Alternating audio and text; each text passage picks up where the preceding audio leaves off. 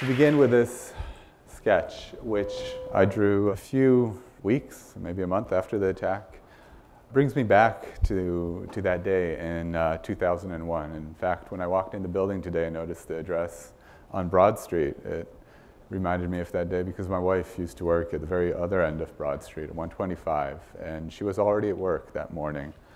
And I remember seeing the attacks from the rooftop of our apartment building in the East Village, and then rushing down here to find her, walking north on Water Street as the first tower fell down. So as a New Yorker, and I think many people in this room are New Yorkers and remember that day very clearly, I felt compelled to try and respond in some way to the emotions that I felt. And as a designer, I began to sketch. And I imagined, for some reason, this sort of image that came in a dream, two voids in the Hudson River, as if the river had been split open, torn open, forming these two square voids, and the water would cascade down into them, never filling them up, the sense of ongoing absence. And I was so intrigued by this idea that I ended up spending the next year in my free time taking this sketch and developing a small fountain, a small sculpture that captured that idea of that surface of water sort of shorn open, forming these two square voids. And I ended up taking it up to that rooftop in the East Village and photographing it against the Manhattan skyline. And I could see the absence of the towers and the skyline mirrored and reflected in the foreground in these two voids. And today we're talking about filling the void. I don't know that this was an attempt to fill the void as much as to acknowledge it, to relate to it, to accept it in some way. And when I finished doing this, I kind of took this model and set it aside and thought that I had kind of finished this self-directed cathartic exercise. But a year later, a competition was announced for the design of the memorial at the World Trade Center, and it followed the selection of a master plan by Daniel Libeskind, which took that super block that had been created in the 60s and carved it up into 4 unequal city blocks by bringing Greenwich Street back through the site as well as Fulton, setting aside an 8-acre site where the towers had once been as the site for the memorial.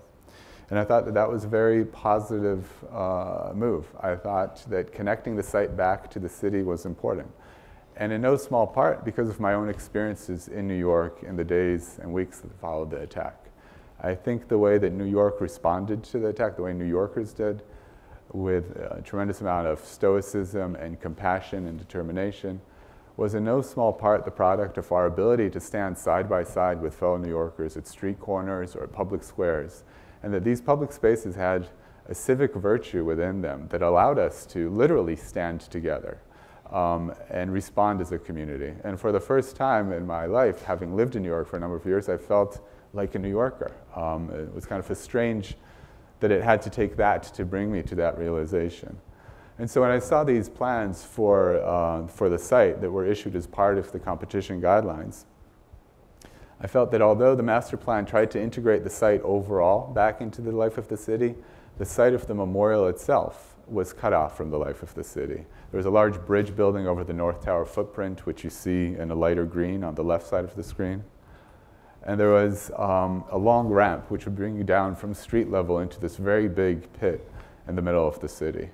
And I could understand the desire to shield and separate the site from the everyday life of the city, but my own experience in New York taught me how resilient public space was and how important it was to actually bring these different uses together. To imagine a place that would be a memorial, but also a living part of the day-to-day life of New York.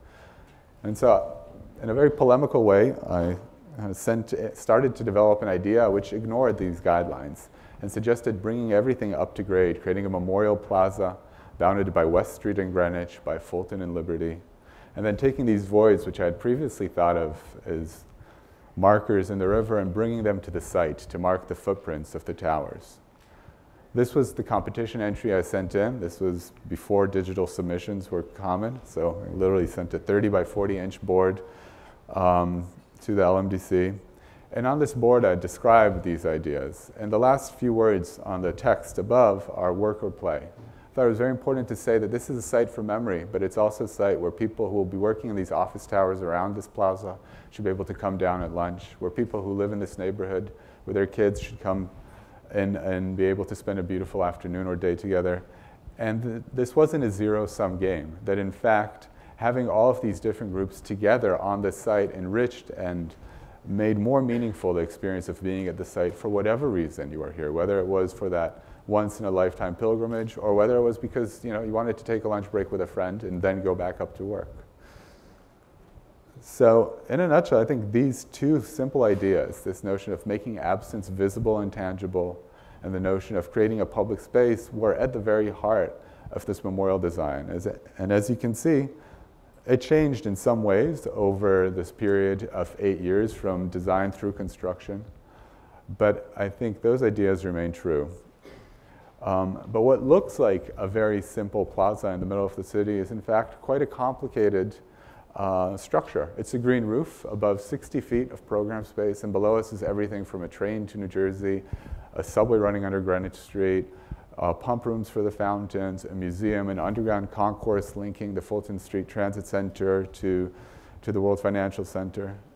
But up above, what it feels like is a normal public space. And we didn't want to telegraph that complexity up. What we really wanted to do was allow the site to communicate absence, which is a quality that is rare in New York. New York is full of stuff, and to actually leave a space empty is rare. And it's not empty and devoid of meaning. It's an emptiness that is analogous to the silence of a moment of silence. What you do with that moment of silence, where you take it, is up to you. But we have given people the opportunity to have that moment of introspection. I'd like to segue to a corollary to this, which is my thought about design. We were guided by these ideas, this notion of making absence visible, of being able to look to the past. But design itself is a process. And when we began this process, there were many things which are unknown to us. It's not just the end product, it's how you get there. And one of the most critical things in the design of the memorial was how would we arrange the names of the victims? And there was no simple answer. An alphabetical listing wouldn't have worked. It would have put together some people whose names didn't really belong together, and it would have separated other people whose names should have been side by side. It would have drawn no distinction between some people that share the same name, and we have quite a few of those on this memorial. And so I suggested something as I got into this process, which I called meaningful adjacency, that there would be a reason why one name is next to another. And it would have to do with the meaning that adjacency would have for family members. They would be able to request that a certain name be next to the name of the person that they lost. If there was one item above all else which the family members cared about, it was this. And when I initially suggested that idea was seen as too complicated to implement. And the LMDC felt very apprehensive about it. And so for 2 years, that idea had to be set aside, and the names were arranged randomly, reflecting the haphazard brutality of that day. But that idea disappointed and angered many family members, and it brought fundraising for the memorial to a complete and total standstill. And it wasn't until Mayor Bloomberg became chairman of the Memorial Foundation in 2006 that we had the opportunity to revisit this issue. And the mayor is a very data-driven guy, as I'm sure most of you know, having seen Bloomberg terminals. And he approached this very much like a problem that could be addressed by understanding all of the parameters of it.